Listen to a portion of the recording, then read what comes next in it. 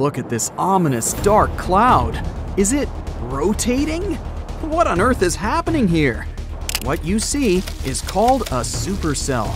It's a storm, often a thunderstorm, that contains an updraft rotating about a vertical axis. That's why they're also called rotating thunderstorms. There are actually 4 types of thunderstorms: single cell, multicell, squall line, and supercell. Out of them all, supercells are the rarest and the most severe.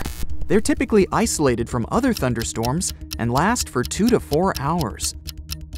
Supercells are very common for the Great Plains of the United States, in particular, the area known as Tornado Alley. But they can occur in other parts of the world too. For example, in Europe, Argentina, Uruguay, and southern Brazil. These storms can be any size, large and small, high or low topped. Supercells are also associated with the most severe tornadoes, even though not every supercell can create one. These storms usually produce great amounts of torrential rainfall and hail, and are accompanied by powerful winds and downbursts. Downbursts are powerful winds that come down from a thunderstorm. Once they hit the ground, they spread out very quickly. These winds are dangerous since they can cause a lot of damage.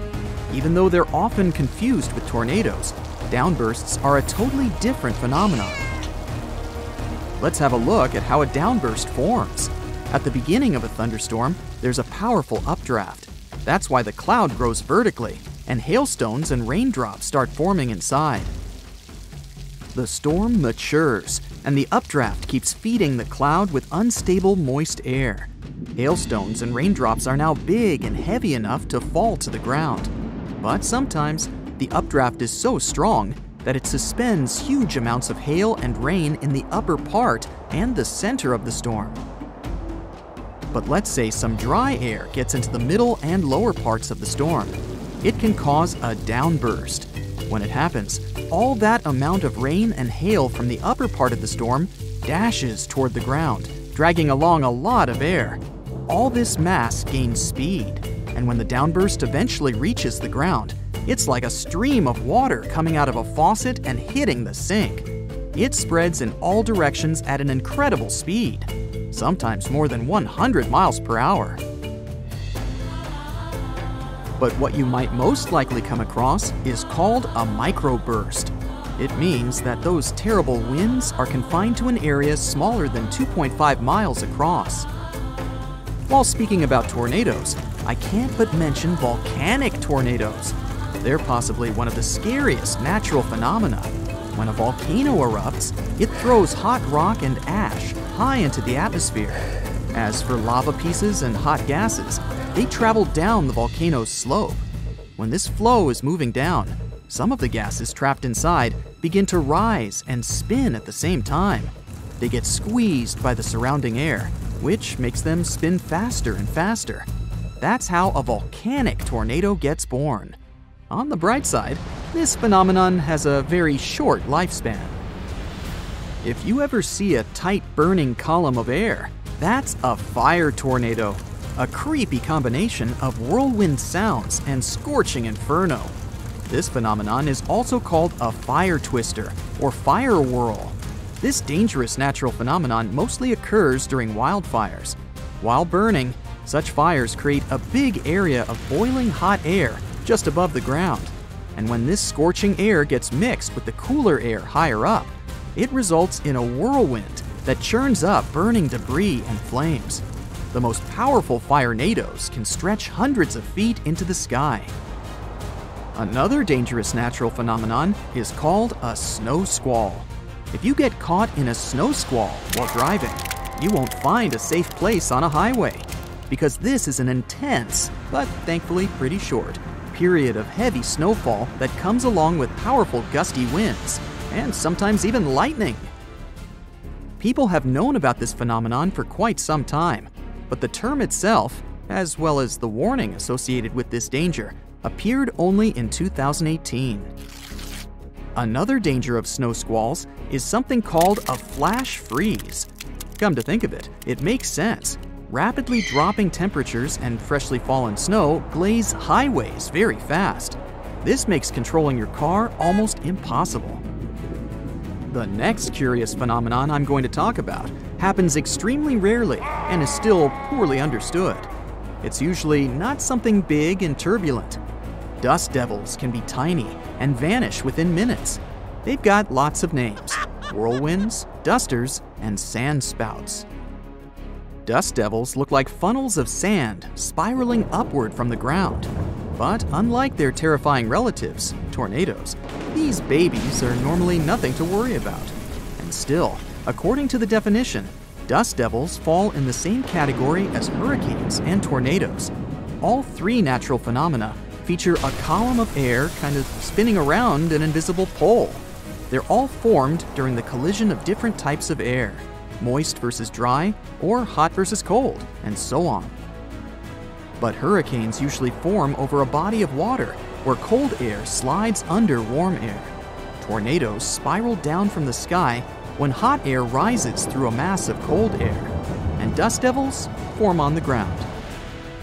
Even though we call them dust devils, they can actually swirl any loose debris. The main criteria: the pieces have to be small and light enough to be lifted by a fast-moving vortex. By the way, do you know that some clouds can predict extreme weather? For example, shelf clouds. They look like something from a sci-fi movie. They form when warm and moist air gets caught in a thunderstorm updraft. These ominous clouds most often mean a storm is coming. Those huge white lumps over your head are called mammatus clouds. They can make you believe the sky is falling. Most clouds form when air rises into the atmosphere, but mammatus clouds appear when moist and cool air goes down and mixes with dry air. The result is these unique puffed rice clouds. By the way, if you see this phenomenon in the sky, bad weather is just around the corner. Morning glory clouds are extremely rare and harmless. They look like massive tubes stretching across the sky. They can snake for more than 600 miles, sitting relatively low. Most researchers agree that these clouds appear when an updraft squeezes through the cloud. This creates the signature rolling appearance. The cool air at the back of the cloud makes it sink downward.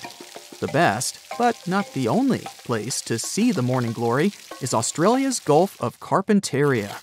If you decide to travel there to see these clouds, choose a period from late September to early November. Ever seen huge round discs in the sky? Most likely, those were lenticular clouds. They usually form over large and high places, like mountains or hills. When strong wind bumps into some barrier, this creates an air wave. The air kind of wraps around the obstacle, and the higher the barrier is, the colder the air that is rising over it becomes. At some point, the moisture it contains turns into water droplets, and they form these unusual clouds. Lenticular clouds can look like waves, a pizza, or even a stack of pancakes. And these clouds, on the contrary, form low in the sky and after some bad weather. Rainbow clouds appear on top of puffy low-altitude clouds after thunderstorms. They usually hover at the height of around 6,000 feet. When the water vapor they contain condenses, the resulting droplets act like prisms. This forms multicolored caps over the clouds. And a pretty scary bonus fact for you. One of the most common causes of wildfires is lightning from thunderstorms. But have you ever heard of a wildfire that triggered a thunderstorm? Well, now you know. It happened on May 11, 2018, not far from Amarillo, Texas. Then, the super powerful Mallard Fire not only created a massive dense cloud high in the air, but its heat also caused a violent thunderstorm that later dumped tons of quarter-sized hailstones 60 miles away in Wheeler County, Texas. That's it for today. So hey, if you pacified your curiosity, then give the video a like and share it with your friends. Or if you want more, just click on these videos and stay on the bright side.